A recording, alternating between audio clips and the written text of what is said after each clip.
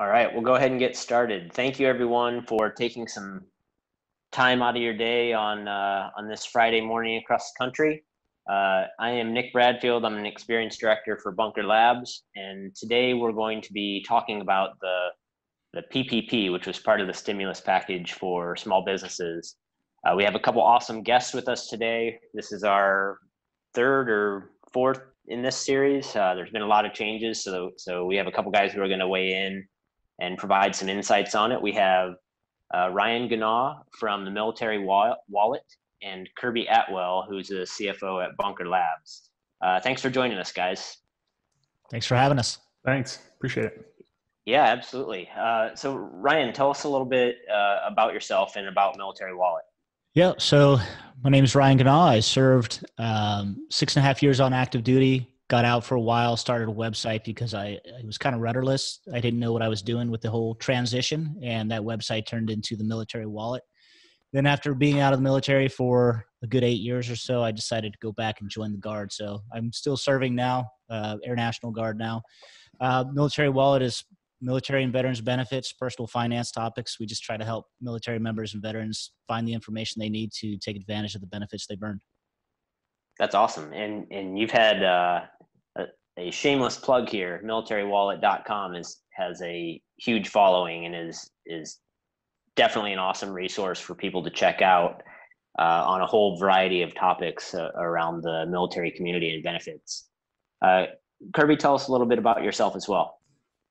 Sure. Yeah. So I'm former Army and am an entrepreneur. I started in real estate. I have a real estate investing company, and I got involved with Bunker in 2014. A couple months after it started, I was part of the first cohort to go through. So sort of been around from the beginning and have just seen it grow. And then I came on about 2.5, 3 years ago now on the staff in operations, and at that time it was kind of operations, finance, and a whole bunch of other things. And since we've grown from there, I've transitioned into the CFO role and just primarily am focused on finance, our budget, and HR matters.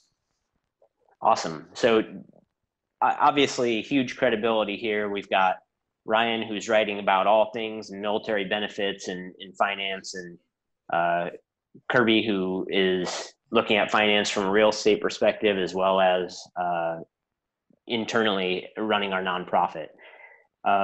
So a lot's happened with the PPP over the last couple months. Just to kind of frame where we're at now, like what is it, what's happened to this point, and where are we now? Ryan, you want to start us off? Sure. Yeah. So the CARES Act was a sweeping stimulus package that covered, it was $2 trillion, largest stimulus package in U.S. history. So it covered stimulus checks for individuals, a bunch of small business loan issues with the PPP, and a whole bunch of other things. So the PPP was designed to keep small businesses operating during the social distancing. So when the CARES Act was launched, we knew social distancing was going to happen. We knew a lot of businesses would shut down. And the alternative is to let businesses shut down completely or give them a lifeline to help them keep people employed. So keeping them employed keeps the doors open and keeps people off the unemployment rolls. So that was the intent, and it did a pretty good job of that, but it was rushed through. So there were a lot of issues with the initial timeline getting loans out, and they ended up having to like 310 billion more behind it. I think the first issue was 350 billion. My numbers might be a little off, but that's about right. So it's still running. It's still available. You can apply for it. And the way it works is businesses can apply for a loan that is forgivable if they meet certain criteria. So the loan is based on 2.5 times their monthly average income for the previous year. And to have it forgiven, they have to spend that money on certain qualified expenses. I think it's 75% has to go toward payroll, and the other 25% can go toward qualified expenses such as rent, utilities, interest on a mortgage, might be one or two other small things. But yeah, that's the gist of it. There are certain other qualifications for maintaining payroll and the number of people you hired and what percentage count towards payroll and things like that. Those are all details that are part of the application, but that's the gist of the program and how it works. And just to reiterate, if I heard you correctly, you said that the first amount was exhausted, but then there was a second amount that came out, Yep. and there is some of that still available, so people can still apply. Is that correct? That's correct. Yeah, the first one ran out in about 10 days, I think. Congress went through and pushed another $310 billion into the program. As last I've heard, I think they're 2/3 or 3/4 of the way through exhausting that second amount. But Okay. It's been open now for another 2 weeks or so. So if you have a small business and you're thinking about applying for this, go ahead and do it. I don't think it's going to run out in the next 2 or 3 days, but it is still kind of a time-sensitive thing. Okay. And with all of this, one of the things you mentioned was that it's a loan that can be forgiven. So, Kirby, can you talk a little bit about what some of that guidance looks like on the forgiveness of this loan, and what happens if it's not, and what does all that mean? Yeah, absolutely. So I think the media storyline was, free money, come get it, sign up. It's basically a grant, and so it kind of is. This is a different type of loan than we've pretty much ever seen before. There weren't any traditional loan criteria. Typically they're going to look at your income, your assets, all that type of thing.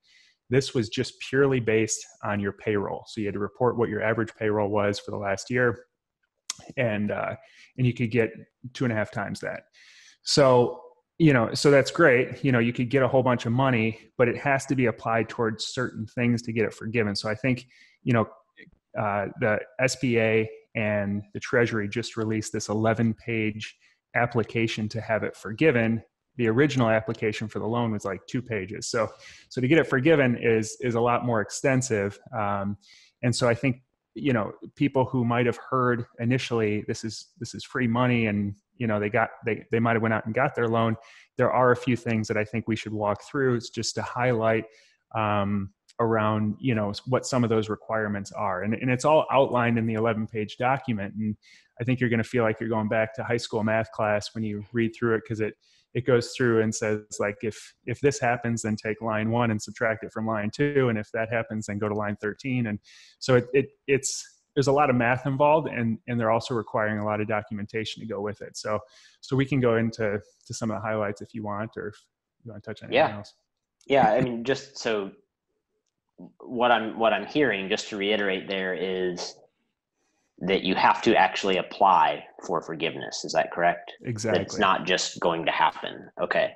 So if it doesn't, so just to clarify too, if you don't have to apply for forgiveness, you could take it as a loan.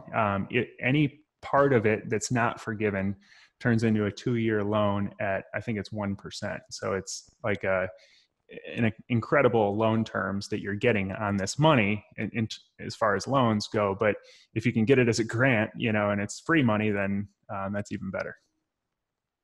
Yeah. Free. Last time I checked, free money is pretty good. So you mentioned there are some requirements and documentations that are required to apply for the forgiveness. Let's dig into that a little bit. Ryan, if you could touch on a little bit of some of the requirements in that forgiveness application, that would be great. So I know the broad program requirements, but I haven't analyzed the forgiveness application yet. So this would probably be better for Kirby. Okay.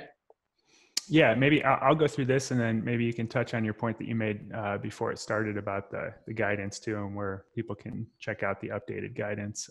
Absolutely. Once we go through here. But I think just to focus in on the forgiveness piece, there's a few things that weren't clarified in the beginning. So it's sort of like you sign up for a sport, and then halfway through the game, they give you the actual rules to the sport is the way this is working, which is odd, but that's because they wanted to get so much money out so quickly. that's what's happened. So some of the things that weren't clarified initially.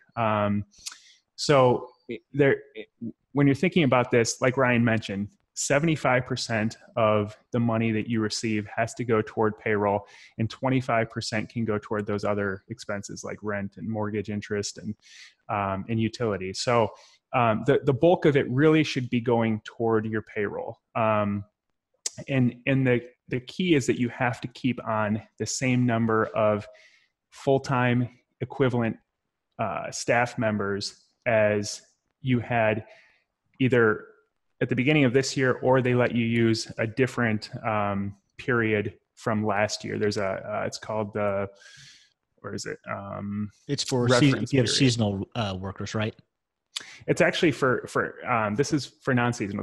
There's two different reference periods. It's February 15th through June 30th of 19, or it's January 1st through February 29th. So the average full-time employees, you can pull from either of those periods. So like for Bunker Labs, we've been growing year over year, so we could look back a year ago and say, okay, we might have had 20 employees during that time period last year.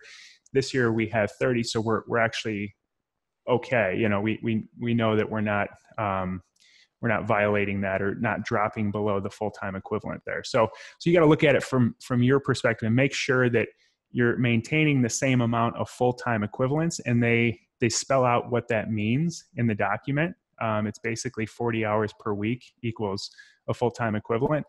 But and you could drop below that, but you just wouldn't have that portion forgiven. So if you had 10 employees, you dropped to 9, then you would have 90% forgiven. So one other thing that is clarified too, that they mentioned in the beginning, but I think it's good to reiterate because there's a lot of solopreneurs on this call. So if you're somebody who's an individual who got this loan as a individual owner of a company, and it's just you're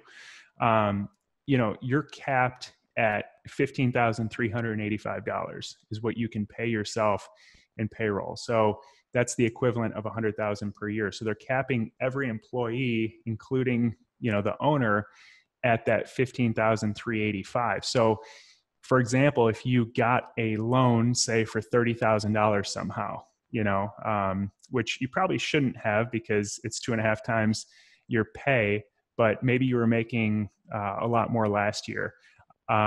If you're paying yourself more than that $15,385, you can't count that towards the forgiveness. That's where they cap you.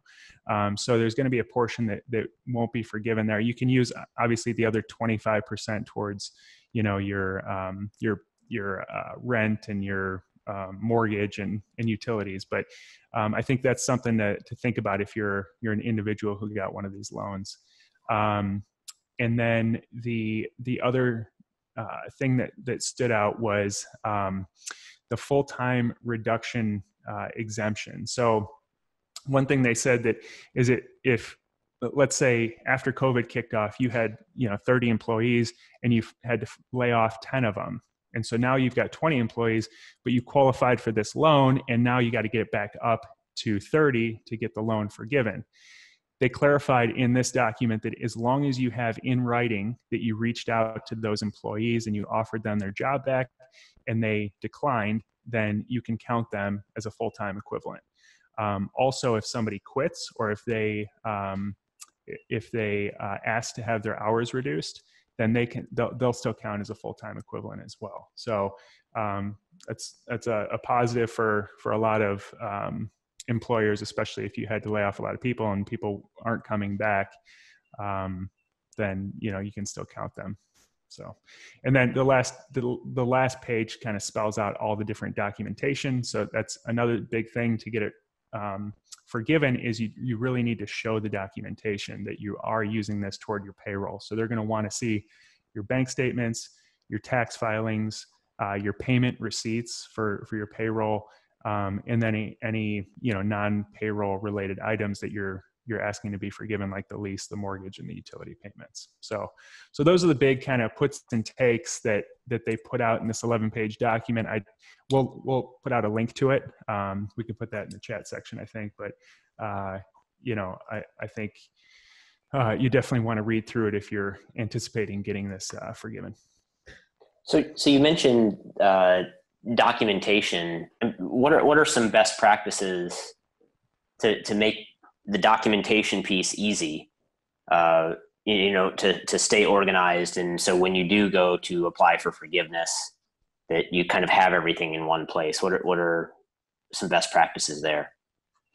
Yeah, one thing that a lot of CPAs are recommending, and again, I should have probably prefaced this before we started, but I am not a CPA and I'm not giving tax advice. So anything that I say, definitely, I'm going off the guidance that they're giving in this 11-page document as I read it. And there's a lot of CPAs still scratching their head on certain scenarios on different parts of this. So talk to your CPA before you move forward with any of this. But a lot of CPAs are recommending that you set up a separate bank account for the loan so that you can just draw on any forgiven expenses that you're planning on from that actual account. So then it's real clean. It's real easy to show your lender, because ultimately you're going through the lender. The SBA is giving you this guidance, but you're going to need to provide this documentation to your lender. And the easier you can make it for them to say, yeah, this all makes sense and this should be forgiven, the better. Anything to add on that, Ryan, as far as documentation, best practices? I know you're a pretty organized guy. Yeah, so a lot of payroll companies have set up documentation for this. So I use Gusto. I think ADP, Paychex, all of the major payroll companies really set up some internal documents for the application so that you could upload with your documentation when you're applying that shows how much you earn, how much per employee. They capped it at the $100,000 per employee, which is what the loan requirements are set at. So they should make it easy for you to have your payroll for this as well. So you just go grab your payroll journal or your payroll stubs for each employee. If those companies don't have those things set up, you can ask their customer service. I'm guessing they're going to. This is still kind of new for them as well, but they rushed it through really quickly to get those documents for people to apply. I'm sure they'll have something there. If you use a CPA or a local company for your payroll, talk to them about it. They'll help you do this. That's really it. Then when it comes to your additional expenses that might qualify, just make sure you have receipts. So if it's your utilities, download your utility statement. If you pay online, download that.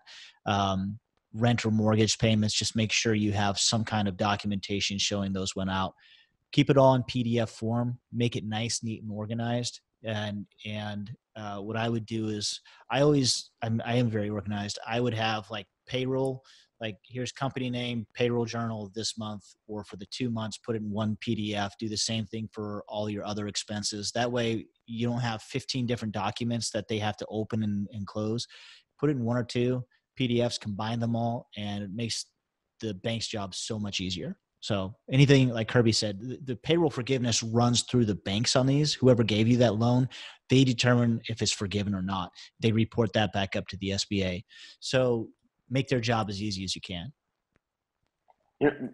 Thanks for that, Ryan. You made a lot of good points. One of them at the end where you both talked on this a little bit.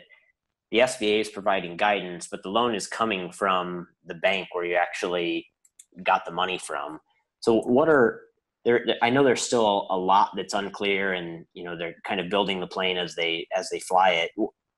Where are the sources of truth? Is it the SBA? Is it the bank? Is it the CPA? Is it Cousin Jimmy on Facebook? What is it? Not Cousin Jimmy. I would stick with the SBA and stick with the Treasury for now. The Treasury put out a lot of the original guidance, and they made the plan the SBA was directed to, and basically make it happen. So Treasury funds it. SBA has the rules. They're both putting out guidance. Do check with your bank. My bank sent out a document the other day about they're getting ready to start accepting the applications for forgiveness. So a lot of banks may have an internal system. So there's an 11-page forgiveness document, but there was also a 2-page application for the loan, but most banks had their own online application form, right? So most banks are probably going to have an online forgiveness form, and it's probably going to be a system that just walks you through each thing. So have the paper document, fill it out, read that paper document, but be prepared to fill it out online, be prepared to submit your documentation online. Many banks are still, they're kind of opening up now, but most of them are probably going to want to have this in a centralized office where they can have a group of people going through all these forgiveness plans instead of having them done at the local branches, because this is going to be a very specialized thing. So just be prepared to do it online. And yes, so your original question was, where's the source of truth? Source of truth is going to be the SBA, the Treasury, and then your bank is going to have a lot to say with it. So work with your bank, but the source of truth is going to be SBA and the Treasury. Awesome. We'll open it up to a couple questions from the audience. One here, there's been a lot of advice about not relying on this PPP to get you through. How can companies prepare themselves for long-term financial stability beyond COVID? What are some strategies for cash flow management that Kirby and Ryan have been using for their own businesses? Great question. Yeah, that's fantastic. You want me to start? Yeah, go ahead. Sure. So yeah, that's very true. I wouldn't rely on the PPP for long-term sustainability, because the whole point is that it's a short-term program. I mean, the reason it exists is they wanted to keep employees employed over an 8-week period right after COVID, because the thought process was that this was going to be a temporary slowdown, and then things would pick back up. So hopefully that's the case. Nobody really knows, but we're looking at, like, I can speak from Bunker Labs perspective. There's a lot of unknowns. We have all kinds of different funders for our programming, and they're all in different situations themselves. A lot of them are corporations themselves. So what we're doing is creating a budget and creating sort of a couple different scenarios of that budget, and saying, like, we can see how much cash we have in the bank. We can see what our expenses are right now. First, obviously, we're going to cut our expenses as much as possible. Some have been cut for us because we're not traveling and we're not doing a lot of in-person events. But we're going to try to maintain as much fiscal responsibility as possible and get our expenses as low as possible to start with.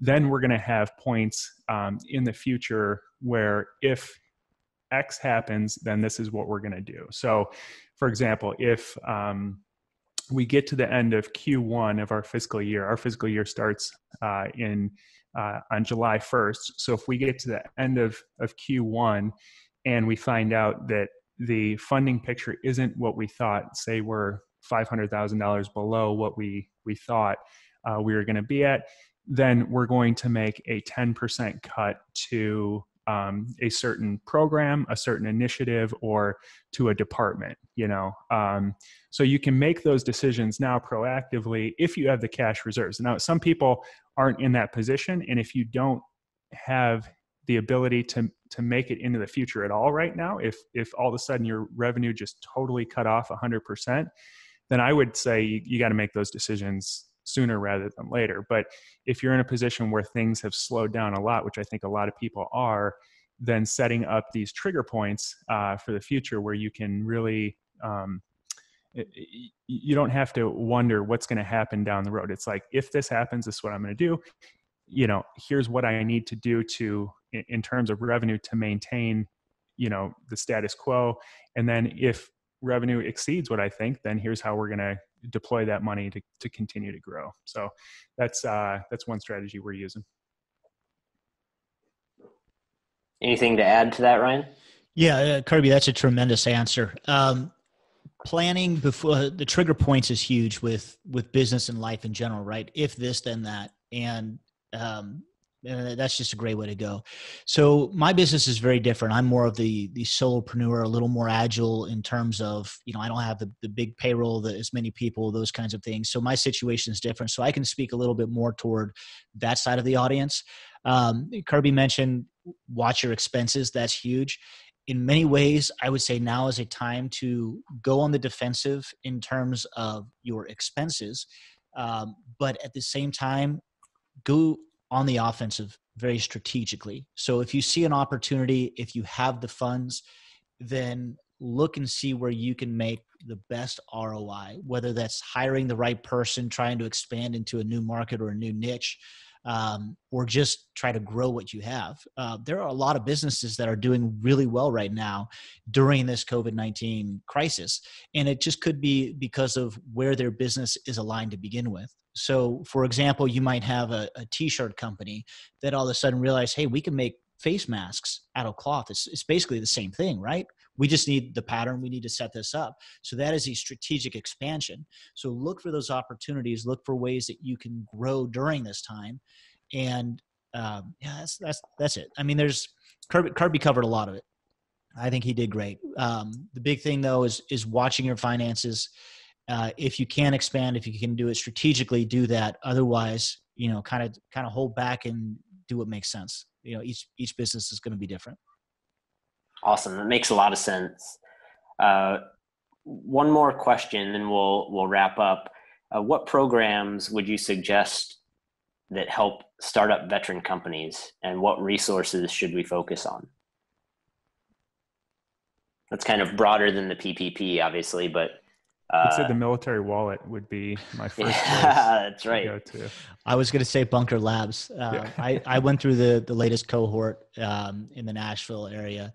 And, Bunker Labs does do a lot, actually, for the startup community, for the veteran community. So there are a lot of great initiatives out there. There's another one, Patriot Boot Camp. That's what it's called. So they're another nonprofit. They do good things for startups. They bring people together. It's more of a boot camp type thing where you do it for a few days. You take on mentors. Small Business Administration actually has a mentor program. So I'd look into a lot of those. I mean, there are so many different programs out there. Some are geared specifically toward veterans, some are not. But just find a mentor, work with people, get in a mastermind group. I'd do that. Yeah, and I think that's a perfect question for the Facebook group in general. So if you post that in the Launch Lab Online group, we're just two schmucks here talking, and from our limited background, but there's so many people in that group who have gotten all different types of resources, and they might be local resources that a lot of people wouldn't even know about, and so they can speak to that. So questions like that are awesome to poll the group with. Yep. One more is the Military Influencer Conference. That happens in September this year. Cortez Riggs founded that a few years ago, and it has grown from, I think there were about 250 people the first year. I think this year there's anticipating close to 1,000 or something like that. And it's all kinds of small businesses, entrepreneur programs. They bring in a lot of big vendors like Amazon Entrepreneur, things like that. They get a lot of good keynote speakers. It's a great way to network and meet people. Absolutely. Those are all great. MIC is an awesome event. Patriot Boot Camp does a lot. Military Wallet, obviously a great resource. Thank you for mentioning Bunker. We're going to end with one thing I heard Kirby say, and we'll kind of leave it to everyone to figure out what is meant by it. He said there's, post that question in the Facebook group because we're just two schmucks here talking. There's actually three of us here, so one of us is not a schmuck. I'm guessing it's Ryan, but I don't know. So we'll leave that to the community to decide. But Kirby, Ryan, thank you guys so much for your time and leaning into this issue to try to make some sense of it. We appreciate everything you're doing out there in the communities, and that's it. Thank you very much. Have a good day, everyone. Can I say one more thing before we shut off? Absolutely. What we've said is up to date as of today. but this is still a constantly evolving and changing program, and there's growing bipartisan support trying to extend that 8-week timeline to make it longer. Nothing's happened yet, but just keep in mind that everything that we've said today is accurate as of today, but it can change. And we'll probably see some changes. We just don't know what. So just keep your eyes and ears open and go from there. Awesome. Thank you much. Thanks, all right. guys. Have a good day, everyone. Take care.